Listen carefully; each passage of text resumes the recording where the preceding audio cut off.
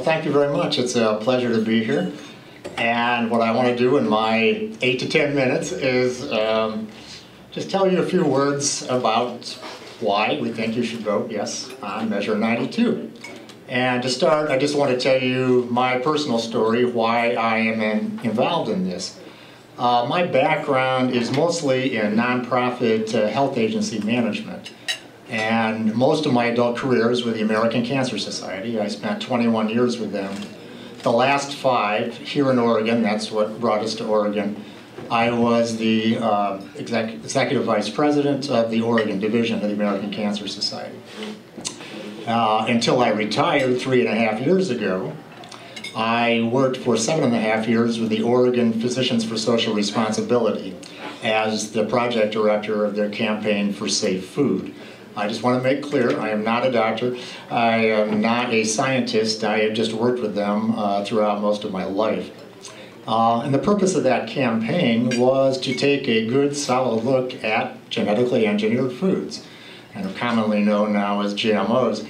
And that's what we did. And I can tell you just from our point of view that we did not think that they were proven safe for human health or the environment, and we took that message to the public. And this story, however, though, and this is until I retired 3.5 years ago, when the campaign started, they called me and they said, would you like to be involved in this labeling campaign? I was involved in the first one back in 2002, and I said yes, so I am here as a volunteer today and very proudly representing this campaign. So, in a nutshell, our main point is we think that regardless of how you feel about genetically engineered foods, fine with them, not fine with them, we think you have a right to know what's in your food. And that is the purpose of Measure 22. And I want to do one quick check on definitions here, because this can get confusing. We are not talking, we're talking about genetically engineered foods, or GMOs as they're commonly termed. We are not talking about what farmers have done for hundreds or thousands of years, which is hybrids of the same species or very similar species. That's not what we're talking about, and that's not what this ballot measure refers to. It refers to what has been done in the last 30 years, which has been forcibly injecting a gene from a completely different species into another plant or animal. Something that can only be done in the lab and not done out on the field. So that's what we're referring to here. As far as reasons why, we'd just like you to know that already 64 other countries have already put in place the labeling of genetically engineered foods. They have done it without any increases at all to their food cost to consumers, even though the same companies that say, you know, you're going to have a real big increase in food cost to consumers, they said it back then before all these other countries did it. It never came to pass. So they're doing it without any food cost increase. And American companies are already labeling for export labels with genetically engineered food on them. They're already labeling that for these other countries for export. And our point simply is, if they can label it for these other 64 countries, they can simply label it for us. Another big reason, I mentioned this before, pesticide use. You may have heard this, that all genetically engineered crops have led to decreases in pesticide use. No, that is not accurate. They have actually led to increases in pesticide use. And you're probably all familiar with Roundup. Monsanto's best-selling crops, and they got Roundup Ready, which means that they won't be killed if you put the pesticide Roundup on them, but everything else will be killed. And there's Roundup Ready soybeans and Roundup Ready canola. And this is where you get in processed foods, almost all your processed foods, 70 to 80% of the processed foods in the grocery stores do have genetically engineered ingredients in them. Okay? Pesticide use has increased because weeds have become resistant to Roundup. They are either applying more and more, or they are applying more and more different pesticides on them. If you've heard of Bt corn, there was an initial decrease in that, but one thing you have to understand about Bt corn is that every cell inside that corn has the pesticide itself. If you eat that, you are ingesting a pesticide, the pesticide Bt. So they may not be applying as much on the outside, but you're getting it on the inside. I also want to tell you about genetically engineered salmon. Salmon are an iconic fish here in the Pacific Northwest. I can tell you right now it is in the pipeline for the FDA to approve genetically engineered salmon. These have been genetically engineered by taking a gene from an eel-like fish and injecting it into these salmon to make them grow faster. We've already got labeling to tell us if salmon are wild or farmed, because a lot of us want to know. Okay? But when the FDA, if they approve this, and we're very afraid they will, they are not going to be requiring genetically engineered salmon to be identified.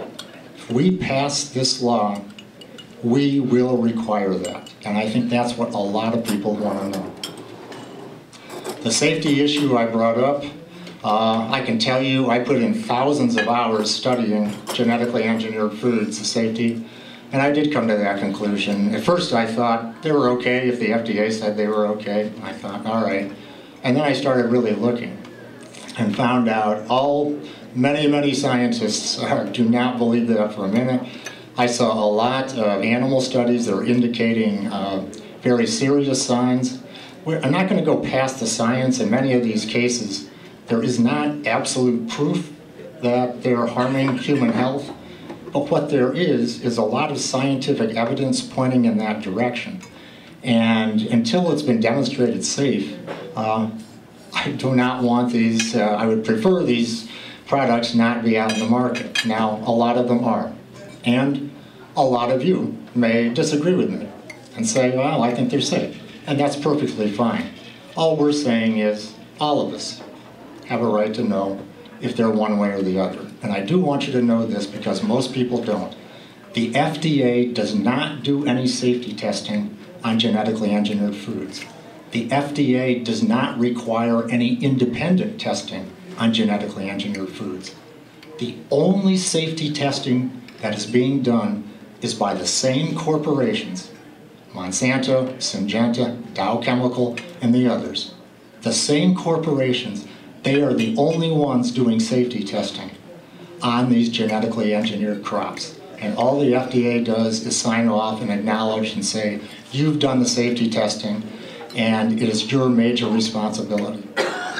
Now, this is about as obvious a conflict of interest as I can ever imagine, but I just want you to know what the FDA's minimal role in this is. In terms of farmers, oh, please close. Okay.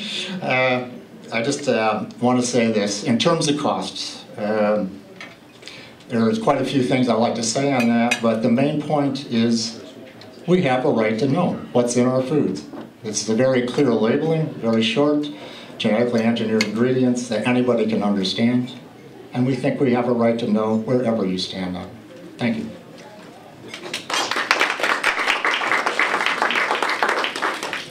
When you're actually speaking, 10 minutes goes extraordinarily fast. Everybody who's ever done that knows that. Basically, for the opposing viewpoint, Kim Pullman is here. She helped launch a Splenda brand worldwide for Johnson & Johnson. And she is a nutrition scientist who has some views on this. So I have Kim Pullman come on up here and take your 10 or so minutes.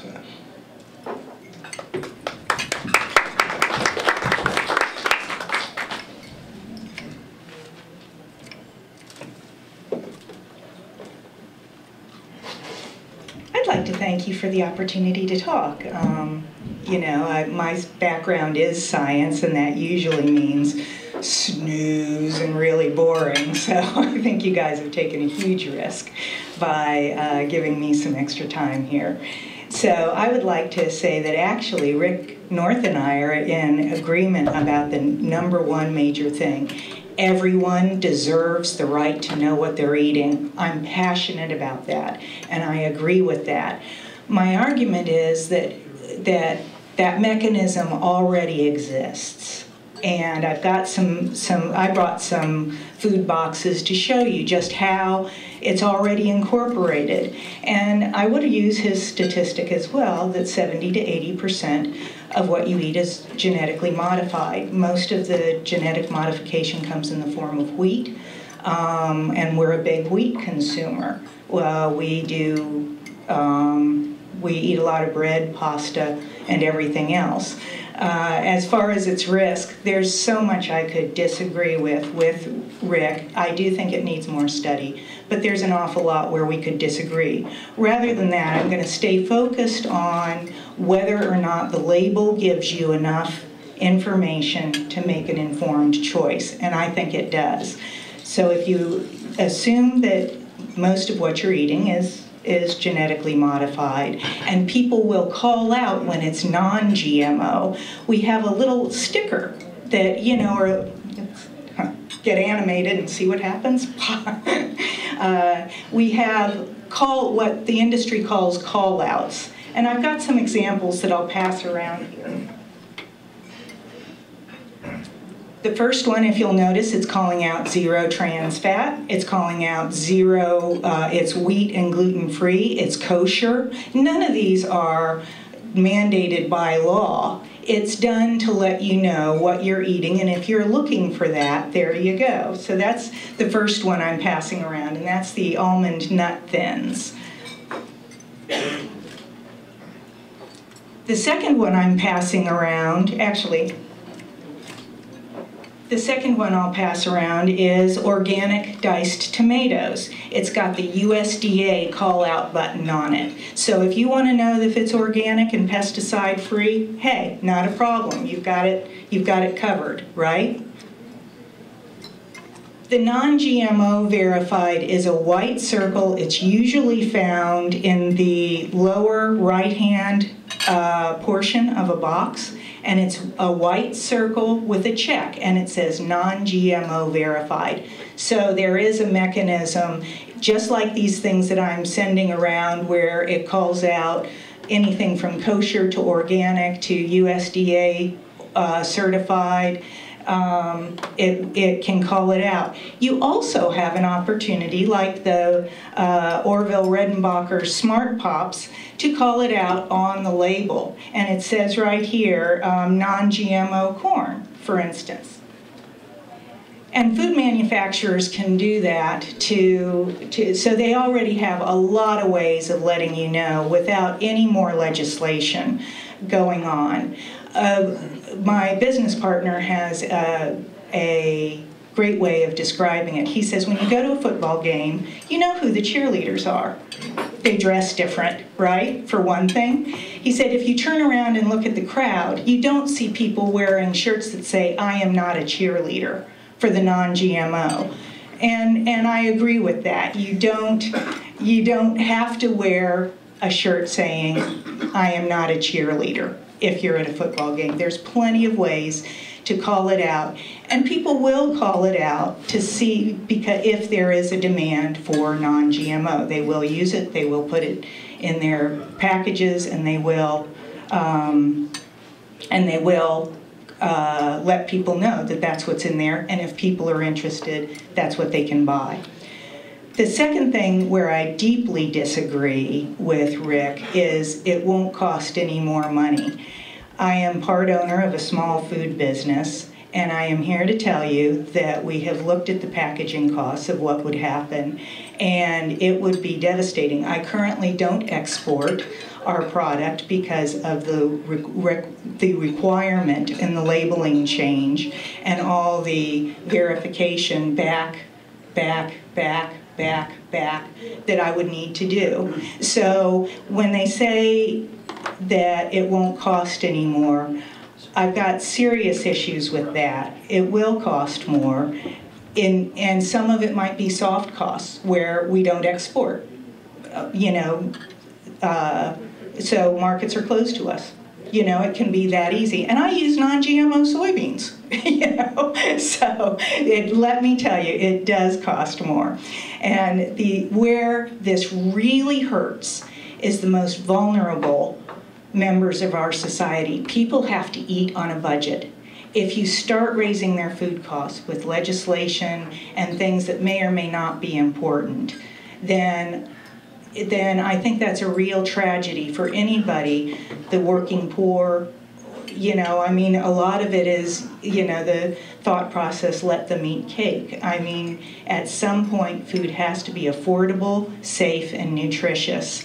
And when you start adding in a lot of legislation, okay, if Oregon requires that I have to label it, then I have to reprint my packaging to relabel, and I also have to, or exclude Oregon. Maybe I just won't sell in Oregon. You know, that would be a cheaper way for me to do. And then I've got to tell my distributors, this is legal for sale any place but Oregon.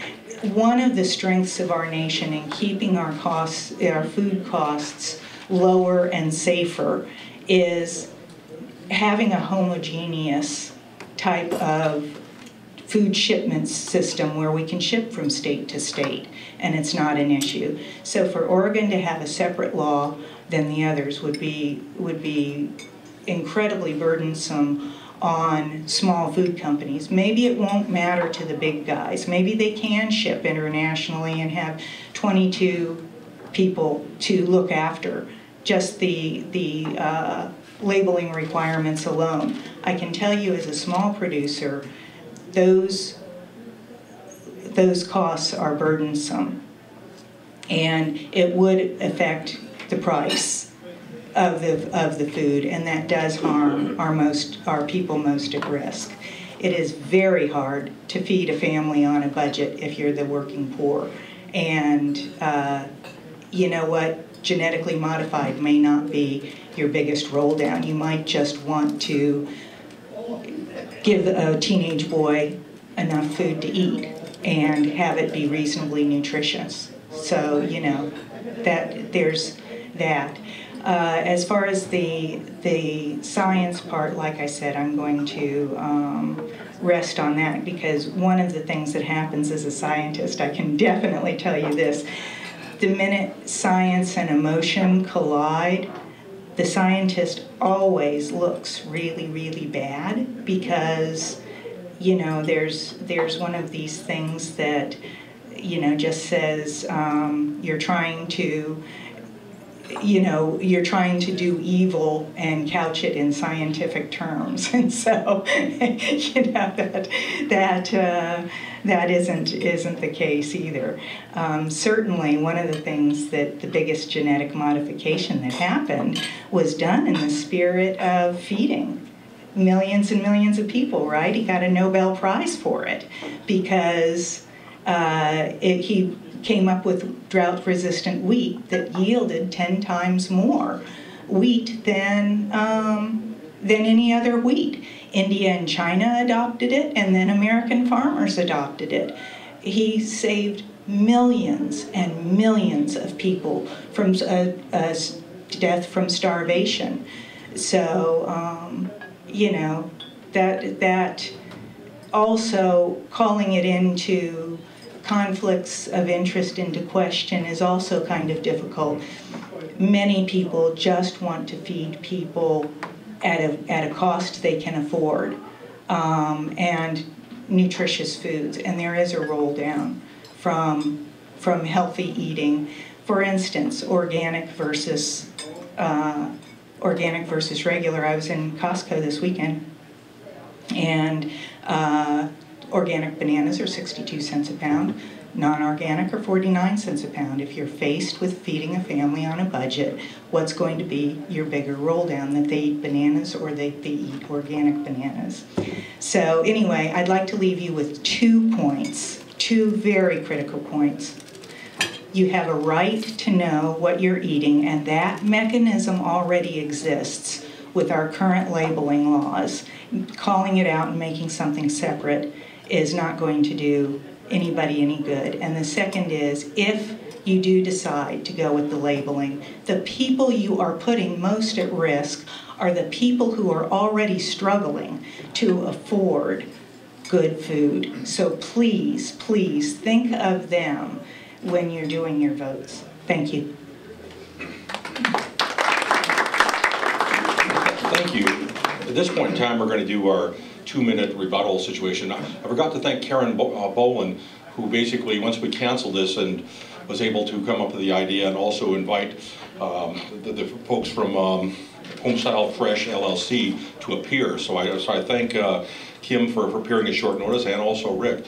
We'll let Rick go for a short period of time, 2 minutes or so, with no hook or crook to rebut this, and then Kim comes up for 2 minutes, and we open up for questions from members of the forum.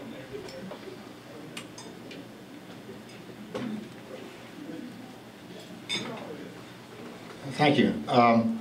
Kim, I'm sorry, you've got some information that's just totally wrong. First of all, when you said that 70 to 80% of all the food sold in grocery stores is genetically engineered, that's not correct. It's 70 to 80% of the processed foods. The vast majority of fruits and vegetables sold in grocery stores, meat, dairy, is not genetically engineered food. So I want to correct that. Your bigger mistake is on genetically engineered wheat. There is no genetically engineered wheat. That has never been approved. This is a matter of public record. There is no genetically engineered wheat approved for sale in the United States or anywhere else. So I don't know where you're getting this information, but it's totally incorrect. In terms of being able, and this is a matter of public record, anybody can just go to any website you want and find this out. In terms of your argument, you can just go into a grocery store, you don't need it, that this is superfluous or redundant, that's not correct either. I'll just give you an example. I went into the Freddy's in Tualatin, and I looked at typical foods, Kraft macaroni and cheese, Kellogg's Raisin Bran, Prego spaghetti sauce, things like this. And they've got ingredients on the side listed and not labeled, of course. They're identified but not labeled. I asked 5 different workers at Freddy's. 5 different workers. I said, can you tell me if these are genetically engineered or not? They had no idea. These are workers in the grocery stores that did not know. Then I went to the produce section. The produce section. Corn, yellow squash, papaya. All have been genetically engineered. And of course, they're not identified. I asked the workers, any idea if these are genetically engineered? No. I've been working on this for 10 years. There's no way I could tell if they were genetically engineered unless they're labeled. This is not to put down the employees at Freddy's. They're like grocery store workers anyplace else. They were very nice and they were very helpful. But there is no way they could know if those foods were genetically engineered, and there was no way I could know either. And on the costs, let's just look at these costs. Because, as I've said, the same industry, the biotech industry, the big grocery industry, Pepsi and Coke says, oh my God, you're going to have these giant increases in prices when they did this in Europe. They had no such increases. It cost virtually nothing to relabel a package. Most companies redo their packages on typically a year-long basis anyway. To put in like 4 more words costs virtually nothing. Okay? If you don't believe me, go to our website, OregonRightToKnow.org, and you have got an article in there from Scott Faber. Scott Faber used to work as a lobbyist for the Grocery Manufacturers of America, a main group opposing us. He has since come to our side, and he said, this argument doesn't make any sense at all. He said, companies do this all the time. Now, to your point, I would acknowledge, yes, for some companies, they are going to have increasing costs if they change and go to GMO-free. That may involve different supply chains, so I would acknowledge that could happen. And nobody can predict exactly what's going to happen with prices. There are so many factors involved in pricing. Brand competition, retail store competition, raw materials, labor, transportation, energy costs. Nobody can say exactly what is going to happen in the future. But I can tell you this, we've already had 3 examples. We've had Cheerios, we've had Grape Nuts, and we've had Ben & Jerry's ice creams all go GMO-free. They have changed without any increase in prices to the consumers, all of them. So I'm sorry, we have seen no evidence whatsoever of price increases to consumers. Thank you.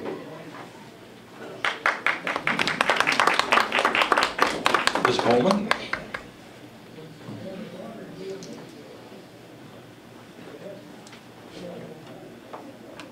And you have a fine example of people disagreeing, because I disagree with most of what Rick said. You know, working backwards first, because that's how I can remember things. You know, Cheerios changed, they didn't change a thing. There are no genetically modified oats so again, I think we're probably disagreeing on plant hybrids versus genetically modified. But I think it comes back to the main thing of what the legislation will accomplish, which is, do you have enough information? If genetically modified matters to you, we've all been eating, and it's true. Everybody who eats dies. You know, I mean, but if we've been eating genetically modified for quite a long time and it's been working for you, you know, and you might have other roll downs of things that you're concerned about. The question remains is, do you have enough information to make your decision about what you want to eat on the label? And I would argue yes, and that those who want to call out genetically modified on their label or non-genetically modified label have the means to do so. And the second that we deeply disagree with is on the costs. Again, I can speak from my own experience and from the experience of other food owners. Like I said, it might be different for large corporations, but for middle and small, we do our packaging every year. And would it really help to say, you know, may contain GMO ingredients? You can assume that already. And then if not, you can have the non-GMO verified sticker in the corner, and that would do the same thing. And that is a third-party certification that is available to any food manufacturer willing to go through the process. So, you know, that's pretty much. Okay. Because we're going to have questions, you don't, Okay. unless you want to walk the length of the room. Okay. Questions are open to forum members only, exclusively. And we have Eric Squires, Bill Kroger, and Lee Coleman, and John Hutzler are all forum members, and I've identified them. I assume they're going to identify themselves before they ask their question. So it's on. And away we go. Speakers, my name is Eric Squires. I'm a forum member. I ask each of you to respond to this. We have a new set of diseases that have popped up, and conspiracy theorists think that it has arisen in concurrence with genetic modification. One of the increases in disease is celiac disease and ulcerative colitis. Conspiracy theorists think that that may have something to do with genetically engineered food, and I'm wondering if each of you has an opinion on those gut diseases and genetic engineering of food.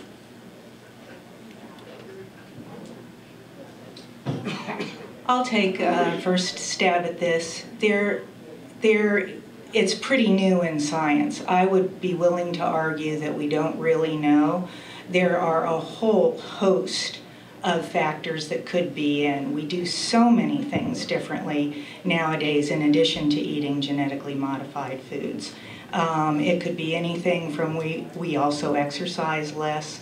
We have different flora and fauna in our microbiota. You know, so much of your digestion is carried out by the bugs inside that you know, who knows what's affecting those. Those are very poorly understood. So I would say that it is a very, very new area of research, and we don't really know. that certainly genetically modified foods need to be studied along with many, many, many other things. So I don't think anybody really knows. There's interesting hypotheses. What does scare me is that the pseudoscience on the web, people will attribute things or quote things or just plain old make things up. And that you cannot stop with research just reading the web. There have to be some other things, some other data points involved. So that's how I would respond. Thank you, Cal.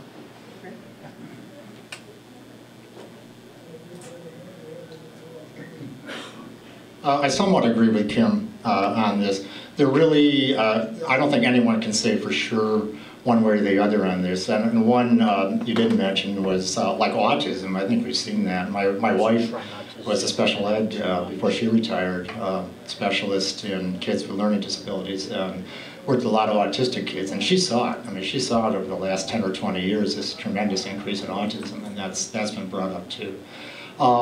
Correlation is not causation necessarily. That's true, and we really don't know. Here's what we do know, though. We do know that the Codex Alimentarius, which is the UN's main food safety body, has determined that genetically engineered foods pose different kind of risks to human health than traditionally bred ones or hybrids. We do know that. And we also know this, there have been plenty of animal studies done that are showing definite differences, what's going on. The most controversial one, and then one of the most recent one, was the one done in France. And it was showing that rats, and it was a long-term study, which are just not being done here in the United States, long-term. And these rats were coming out, the ones that were being fed genetically engineered food, were showing tumors. And they definitely want to do more research on this, especially the long term, because they're typically being cut off if they're being done in 90 days in the United States. So just based on what we've seen, and again, I'm not going to go past the science, but my feeling is better safe than sorry. If these things have not been demonstrated safe beyond a reasonable doubt, they shouldn't be out there. They are out there. I think the least we could ask for is they're labeled so we can make an informed decision. I think we have a right to know, and people can disagree, and that's fine, but at least everybody would have a right to know. Thank you, Rick. I'm Bill Kroger, forum member. Thanks for coming, both of you guys. This is not specifically GMO related, but farmers and ranchers have been ingesting, at least I read about this, ingesting antibiotics in animals and stuff to, for obvious reasons, and it's getting into the human population, and it's making, from what I read, it's making antibiotics less effective over time. And I'm kind of wondering if this new law is going to have anything or address that at all.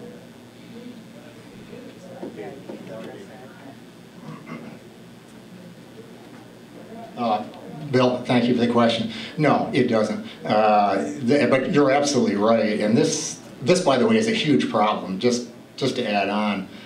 We're getting tremendous increases in antibiotic resistance. The ones we've been using are not working, and this is a major public health issue. I will say one non-GMO statement. A lot of you may not want to hear this, but I'm going to say it anyway.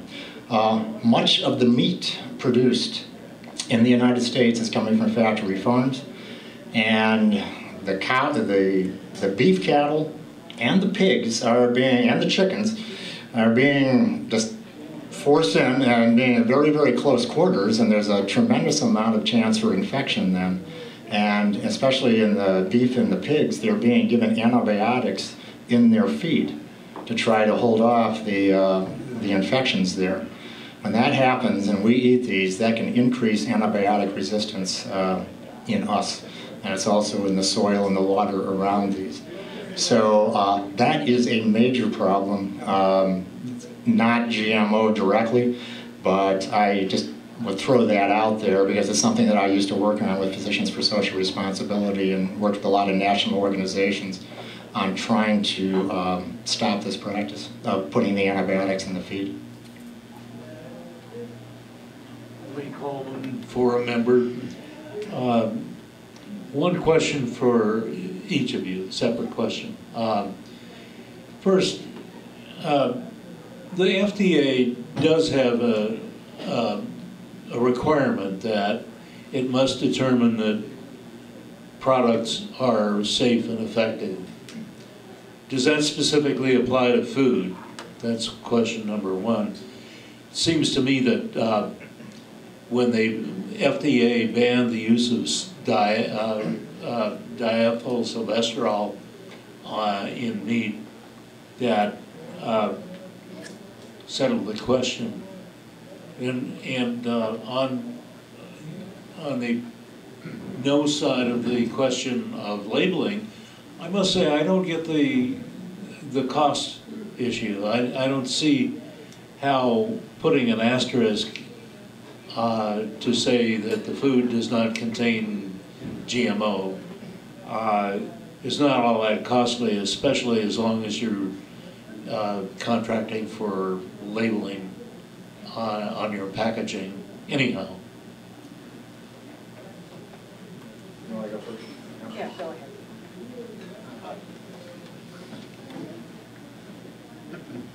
So your question regarding the FDA and does it require the safety of food?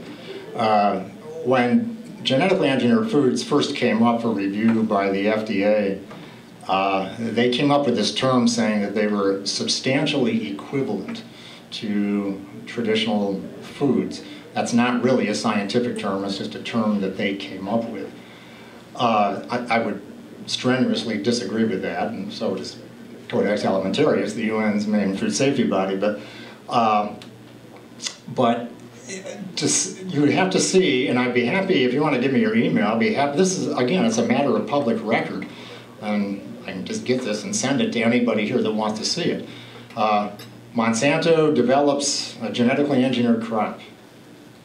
FDA doesn't do safety testing, no independent testing, just Monsanto. They send a letter to the FDA saying, well, we've done these safety tests and we state that they're safe.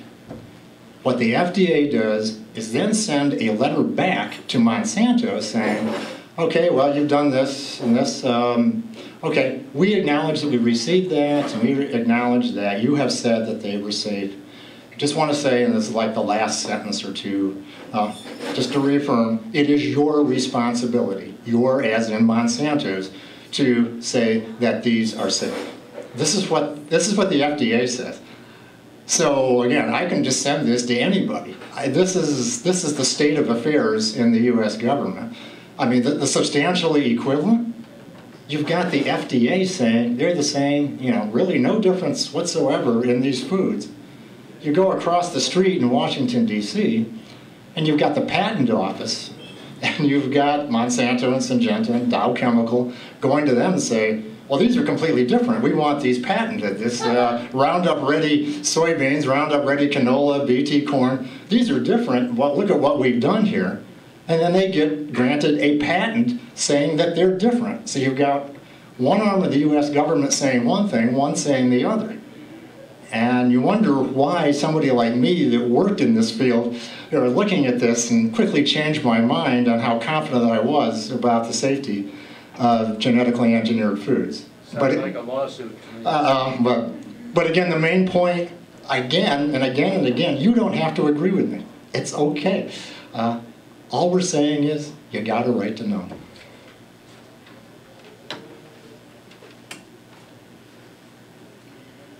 I've dealt with the FDA a lot, and there's a lot of problems with the system, and I'm in agreement with a lot of the things that you say. However, I do know that they work to take public health very hard on a limited budget and a limited resource. What you're talking about is food chemicals are dealt with completely different than food stuff. I mean, food chemicals have to go through, preservatives, dyes, things like that have to go through quite a lengthy proposition. The question for you was the cost of labor. Oh, and the cost, I can give you chapter and verse, same thing. If you would like an email, we do not print our packaging every year. We do not, if we want to change a supplier and go, then we would have to also review the labeling for a change. Every time we run a small run for our labeling, it's $28,000, and that would be just to change 4 words on it. Then if we want to change a supplier, we'd have to make sure that our packaging is still compliant with that supplier, so that's another cost right there. Then we would have to segment out Oregon, you know, from other people if we decided not to change our labeling costs. That's another cost. That Oregon has different laws than every place else in the nation, so that's another cost. And everybody has to be doing the care and feeding of these laws. So that's another cost. It's not like you just pass a law and then think, oh, it's automatically absorbed into a corporation. Somebody's got to be tracking that and making sure that you're in compliance with all the different laws coming down the pipe, because there are significant legal changes. What you can put on the front of the package, you know, for instance, the weights and measurements, you know, the nutrition facts panels, you're tracking all of those things. And the legal burden of putting out food, and incidentally, I'm pretty proud of our food system. We've got one of the safest food systems in the world. So that's, and it's come a long way. It's come a long way. So, you know, but a lot of that is, a lot of the legal part of it is making sure that your package is in compliance with the law, and that takes a lot of time and money. So yes, reprinting packaging, even on a small art design change, is expensive. And then the care and feeding of that package to make sure it's in compliance and that you're in compliance with the laws continues to be a cost. I am in agreement, though, with Rick. What matters is if you have enough information to make a decision for your own eating, and hopefully those less fortunate. John Hutzler, forum member. In regard to the cost of labeling, it seems to me it's partly a question of who bears the cost. In order to use the mechanisms that you've described, Kim, the producers of non-GMO foods bear the cost of not only labeling that they're non-GMO, but also the verification process that you mentioned. But for someone who processes foods that include GMO, it's simply a matter of identifying that on the label, that this may include GMO. There's no requirement to verify that in fact it does include GMO foods. Am I correct? I mean, the cost to those who would label that their foods may include GMO would be far less than the current cost for those who want to identify their foods as non-GMO. Yeah, and I would say, just as a quick clarification, why people are doing it is to see if there's market demand for it. So that's why they're calling out the non-GMO, is to see if it is a concern to people, if it matters. So to that degree, consumers bear the cost, and to a large degree, that's someone who shops at Whole Foods or New Seasons is not going to expect the same pricing that they might do if they shop at Winco. Okay, so that cost is passed through clearly to the consumer who votes with their dollars. The rest of it, the may contains GMO ingredients. Yes, it's one line, but where you put it on the package, and like I said, the care and feeding, what are all the other laws that go with that? But those laws are there regardless. You know, those are where the costs come in, the increased costs I would, you know, they're at the very minimum, everybody would have to reprint packages. The question is, would I have to landfill my old package and have a cost there, et cetera, et cetera? There's a lot of other things, you know.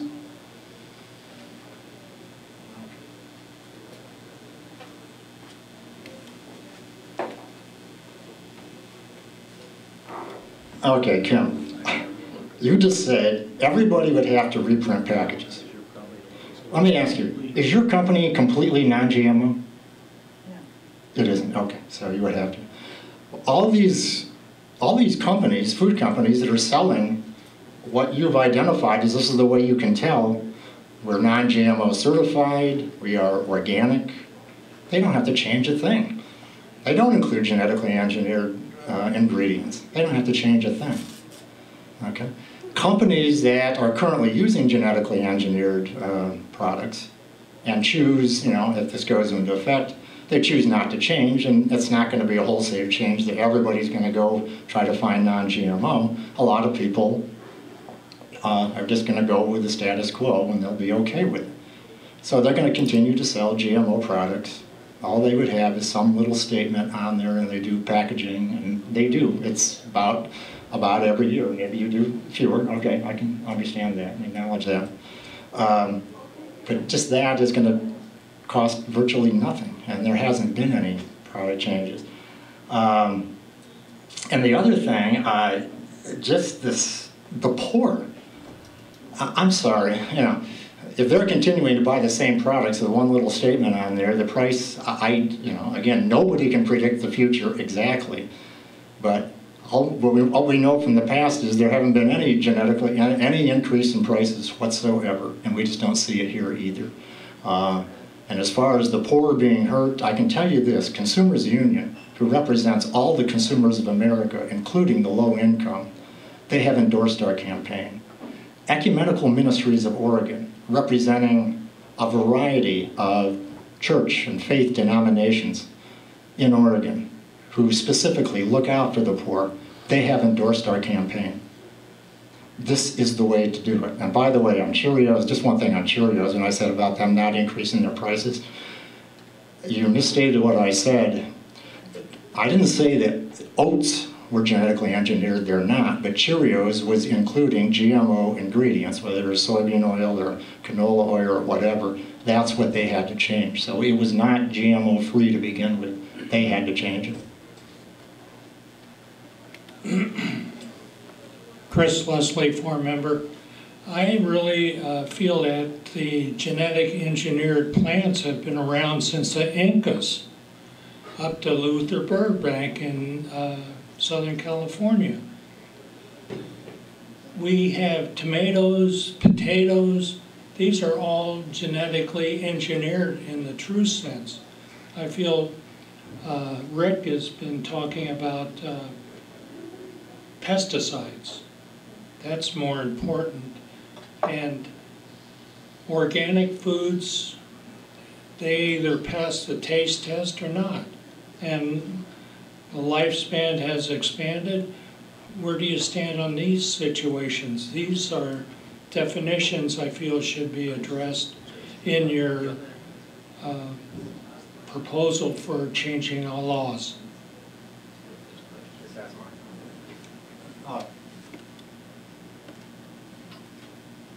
Yeah, and the definitions are important because they can be confusing. Strict definitions, genetically modified, genetically engineered, okay. Genetically modified, absolutely, since the Incas, absolutely. Farmers have done this, they have crossed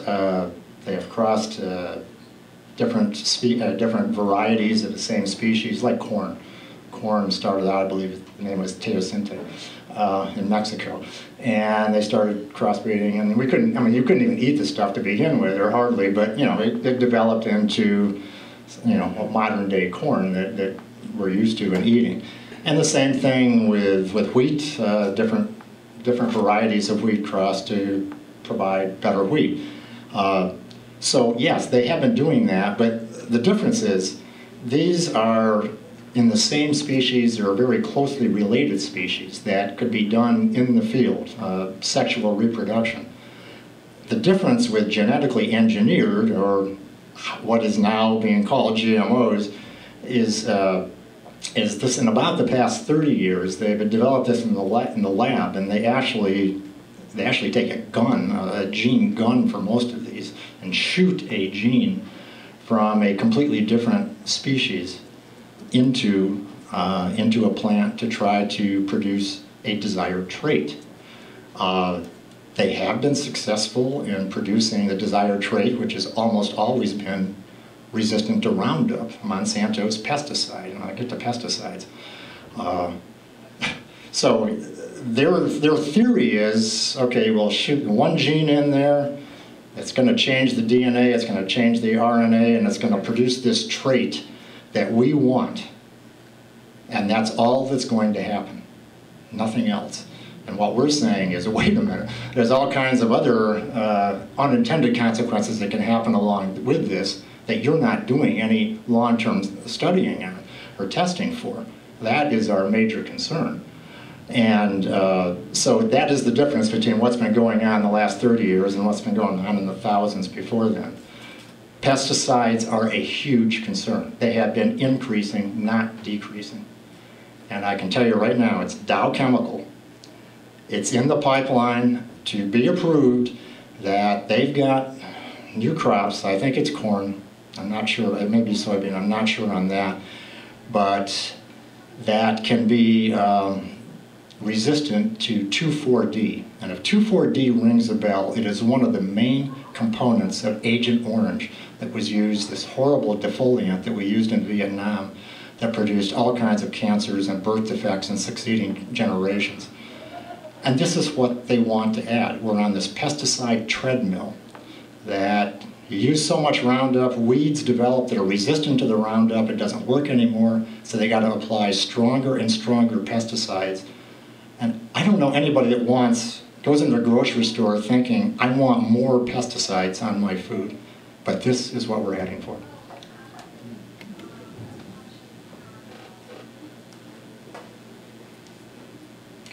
I agree that the issues are in the definition of genetic modification and who draws the line and where. I agree with this. I'm not familiar with the whole pesticide escalation thing with Dow coming out. I see a different sort of traits that people are looking for. You know, I'd like to ship my apples without them getting crushed in transit. You know, I see the more traditional things that I'm just trying to hurry the plant breeding along, you know, without having to wait for every single generation. That's the portion of it that I see that has been able to give us arguably a safer crop in that way, you know, in terms of being able to weed out some of nature's really big extremes, you know, and it makes for safer processing and a safer food product supply in general. Both individuals said they'd be around for questions, but I think we're towards the end of our hour allocation, so I'm going to wind up. This is the presentation of the Washington County Public Affairs Forum.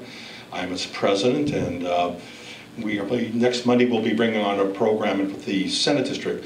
As everyone's aware, the legislature is pretty close to 50-50 split in both sides, and we have two former incumbents, though one in the House and one currently in the Senate, who are challenging for the Hillsborough Senate District, which could be result in control of the Senate.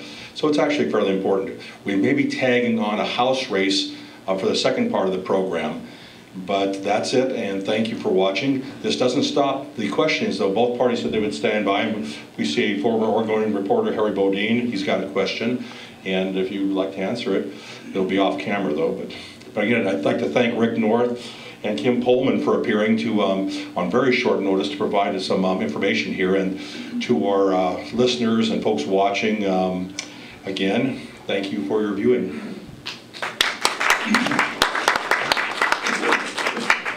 Harry Bodine, foreign member, with a short question. First of all, I wanted a statement of declare conflict of interest or lack of it. I've been married for 53 years, and for 53 years I've successfully stayed out of the grocery store. My wife does the shopping, and so she's probably the one who should be here today. Anyway, my question though is this. We're here in this restaurant. What will this bill do? So I understand Oregon's the only state doing this, is that correct? Okay. No, that's... Washington voted it down last year, other states. But we'd be the only one at this point. No. The first one. No. First, what, other states? Can I answer? Well, just 1 second. Okay. I sort of got ahead of myself. Vermont has already said, through their legislature, that they are requiring labeling. Okay. Now, 2 other states have done it too, but they require other states to do it first. Okay. My question really is this. I eat out a lot in restaurants. What's this going to do to my restaurant meal tab? And has the Oregon Restaurant Association, as an organization, taken a stand on this measure?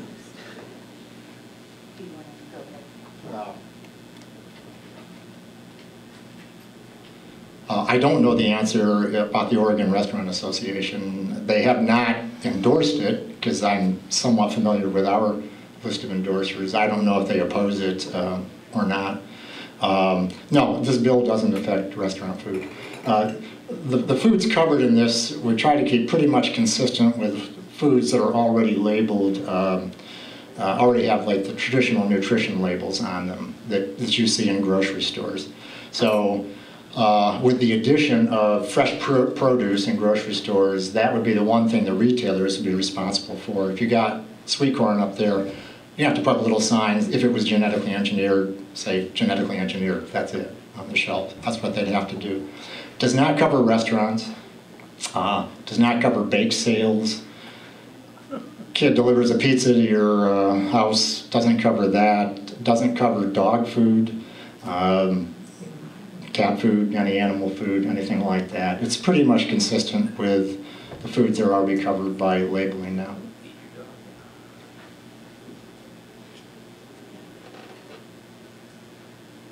Yeah, I mean, I'm in 100% agreement with that. You know, it doesn't cover the restaurants. But I'm just amazed and a little heartbroken that you can go for 53 years and delegate something as wonderful as going to the grocery store to someone else. That's one of my pleasures in life, is looking at, and one of them, you've got to admit, is seeing the produce all displayed with its beauty and thinking about what you're going to do with it. Ooh, you know, that's terrible. Tell me you at least grill. Do you put stuff on the grill? Rarely. Rarely. Rare and well done, sir. Actually, medium. Anyway, thanks a lot, folks. Looks like we have to genetically modify by shooting a X chromosome in there or something. But in any event, thank you for coming. We have a board meeting after, a quick board meeting, because I don't want to abuse people's time. Thank you for coming. We'll get more public relations stuff out, telling you what's on our schedule next week and in weeks subsequent to that. But thank you for your time. Thank you for coming. Thank you. Thank you, John.